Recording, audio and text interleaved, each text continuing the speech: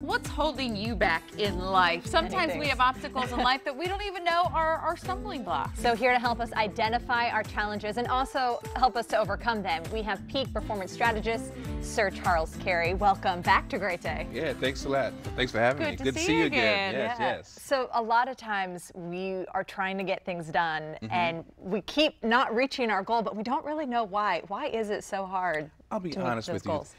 Everyone has a different reason for something holding them back, and I say we're all products of our environment, and that's basically the answer. So if you come from an impoverished environment, or if you come from an environment without a lot of mental stimulation, a lot of those are factors for why we can't see ourselves making the end result a reality. So that's it in the long and short. Now there are sub-purposes and problems that go along with that, you know, the way you see yourself, things that maybe you've experienced that made you afraid or uncertain. So. All right, so you're talking about the perception of ourselves, right? Absolutely. Or the perception we think people see in ourselves as well. And that's one of the ways to overcome the obstacles as well. You have to be able to see yourself for who you really are. And I know the biggest thing is knowing what you're here for. So how do I know what I'm here for?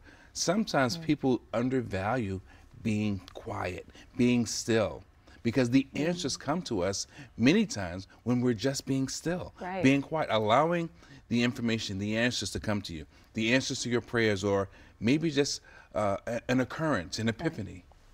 We talk about going. I know you're really big into meditation, and something that for 2020 a lot of people are focusing on, but just blocking everything out and just having the answers come to you. Absolutely. Part of what you talk about, how to look at things differently, is your self-inventory as well. How do you do that? What does that mean to look at your self-inventory differently? Well, you know, in one of my books, I write about critical in-depth analysis, and I am a coach. However, and I'm not against coaches, but I'll just say this. Sometimes you don't really need a coach. Sometimes what you need is what I call critical in-depth analysis, which means, again, being still, looking at yourself honestly. What is it that I do? What is it that I don't do? Where have I failed? Where haven't I failed? Where's my greatest joy? And you begin to see what it is that's specifically designed for you. And that's what you want to gravitate to. You know, so it's not difficult, but it's just not the normal way of thinking. Right. Yeah. And we talked about those roadblocks. So how do we change those? Well, that's also, it's really easy. We make things more difficult for ourselves than they need to be. We do. You want to be around people that, you know, you like.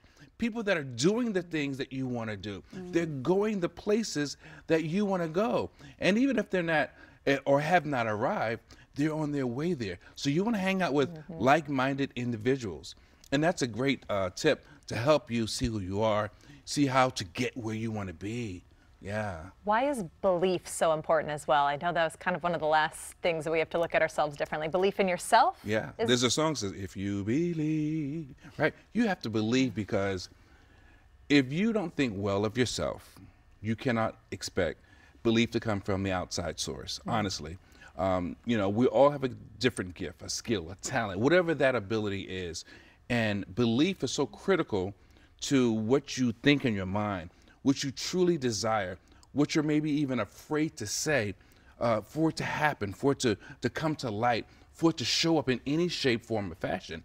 So you have to believe, you know, even if it's a 10% shot, believe in that 10%. That may turn into 20%. You know, anything is possible if you believe, like the song says. I want you to sing again. Just stay here and sing for us, Charles. Will you take us out to a break and sing? Sir Charles Cary. Look, that was my first love, music, I tell you, By the way, where can we get your latest book? You can get the book at the website. My official site is sircharlescaryinc.com. Inc.com. Thank you so much for being here. Me again. We appreciate it. Thank you so much. Absolutely. We'll be back with more Great Day right after.